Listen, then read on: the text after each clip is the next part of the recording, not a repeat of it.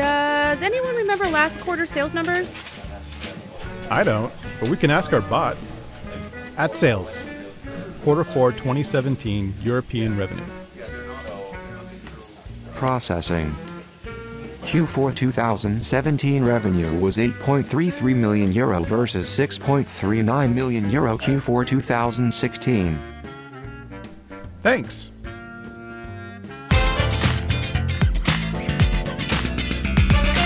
What we just saw was bot power in action, the ability to query for information from one or more sources and have it summarized succinctly for all in a chat room. Hi everyone, welcome to another episode of the G Suite Dev Show. I'm your host, Wesley Chen. I'm excited to introduce you to the Hangouts Chat developer platform and API. Of course we can converse with colleagues in chat rooms, but making data requests or automating work at the same time is much more powerful. In today's intro video, I'll show you not one but two ways of building chatbots. Let's start with the hello world for Hangouts Chat, the Echo bot. Here you can see it's a full one-line JavaScript glory. As you can see, the function name is called onMessage and it takes an event object as a result of the message that was posted in the chat room, and all our bot does is greet the user and echoes back what they wrote. Can't get any easier than this. Check the docs for a slightly longer quick start for more info. However, your bot will likely be more complex, so we need to investigate writing bots a little further before diving into more code. The next step is to discuss some basics on how to build a bot and how they work. We do this by recognizing what happens to bots, or in other words, what events are sent to bots. Once a bot is added to a chat room, users can interact with it. When users message a bot, Hangouts Chat sends the message to your bot along with a message type and other data. There are 4 message types. Added to space is the first message a bot gets when it's added to a room or a direct message or DM. Your bot would typically send back a message like, "Thanks for adding me to this room." The second message type is removed from space. This is the message that's received by the bot after it has been removed from a room or a DM. Since your bot's been removed, there's no response. Message is a normal message that's sent by a user to a bot, and these are the most common, as you can imagine. Your bot has to service the request and send back an appropriate response. The last message type is card clicked. This means a user clicked on an interactive card in Hangouts Chat instead of sending a message.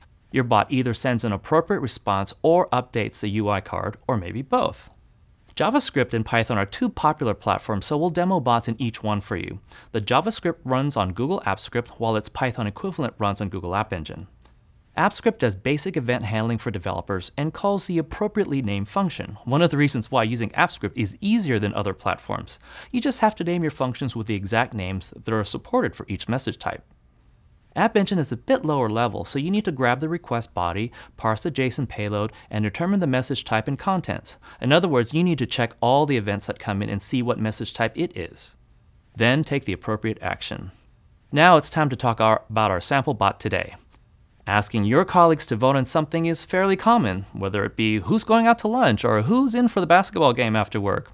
Let's build a simple vote bot by which participants can issue an up or down vote as well as create a new vote. Let's go to the computer so I can show you this example in both JavaScript and Python. The samples we're looking at in this DevBot video are both available on GitHub, so feel free to follow along at github.com/gsuitedevs/hangoutschatsamples. The bot we're implementing is a text-only version of the vote bot. Let's look at it in AppScript first. Here's what the vote card looks like. You'll see +1 and -1 buttons for up and down votes, as well as a new button for starting new votes, which is the default action.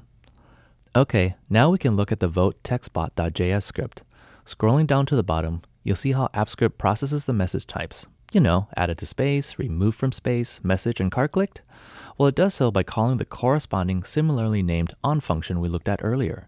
In the vote bot, we're only processing message and card clicked messages and not taking any action when the bot is added to or removed from a space. OnMessage ignores whatever message the user has sent, creates a new vote card, and returns it. On card clicked is where the real magic happens. If new vote is selected, it does the exact same thing as when a user sends any message to the bot. It creates a new vote.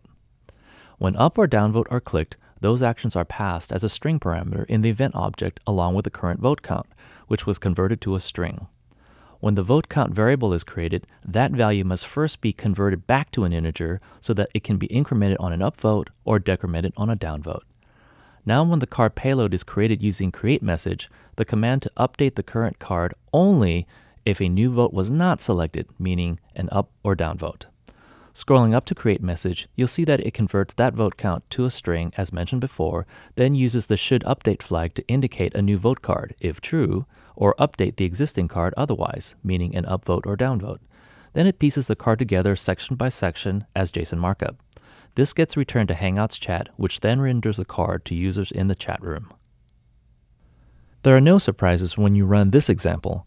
Clicking on +1 ups the count, while -1 brings it down, and new starts a new vote.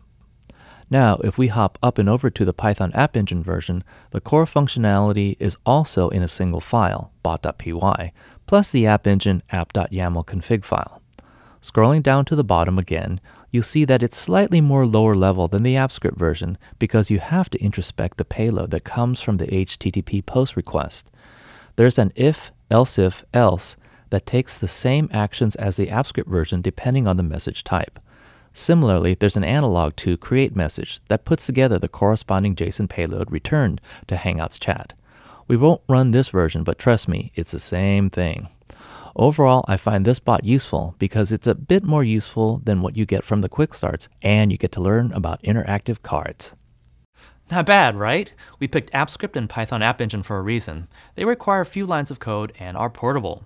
For example, the AppScript sample can be ported to Cloud Functions or Node.js in a straightforward way. Similarly, the Python example can be ported to Flask. Then you can run that app on either App Engine or your own stack.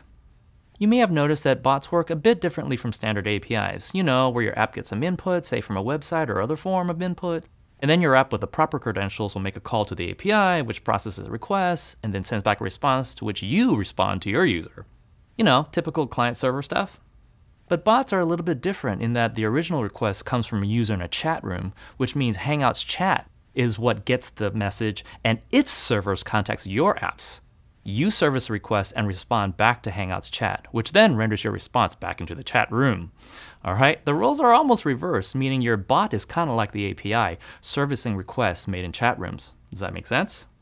Alright, so that means that bots generally live on some server somewhere. Now let's talk where. A wide variety of platforms to host bots are supported. I'll argue that Google AppScript is the easiest to get started with. You code in JavaScript, but more importantly, AppScript gives you and your data and your bot access to data and functionality from Gmail, Google Drive, Calendar, Docs, Sheets, Slides, and more. Best of all, AppScript is serverless, meaning that Google hosts your app so you don't need to spin up your own VM or other stack components. If you want to code in JavaScript, but more like Node, but also stay serverless, you have two options. Want tighter integration with the Google Cloud Platform, or GCP for short? Well, instead of G Suite, well then choose Google Cloud Functions. Building a mobile app or a mobile web app with Firebase? Well then choose Cloud Functions for Firebase. Want to read more about these choices? Well, check this page in the docs and realize they're both the same product but tuned for either the cloud or Firebase.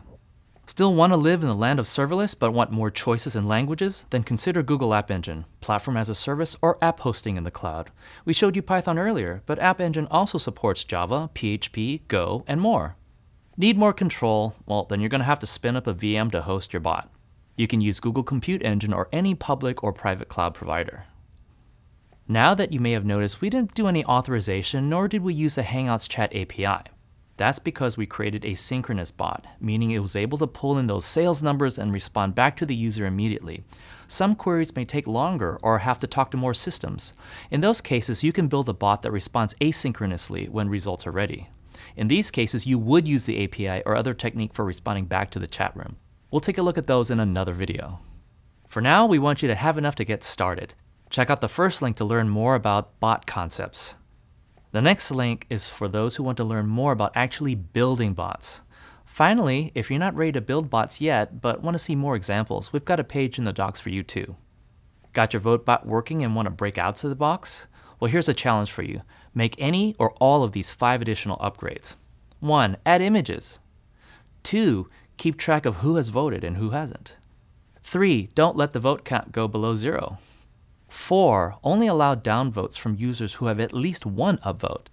And 5. The user who starts a new vote should be able to choose a topic, like lunch, after work game, and so on. By the way, the first one has already been done for you, so check it out in the docs page on interactive cards. Hope you're ready to build some bots. No longer are chat rooms just for conversations. With feature-rich, intelligent bots, users can automate tasks, get critical information, or do other heavy lifting with just a simple message. We're excited at the possibilities that await both developers and G Suite users on the new Hangouts Chat developer platform. Be sure to subscribe to our channel and tune in again next time. This is Wesley Chen from Google, and we'll see you next time upstairs in the G Suite.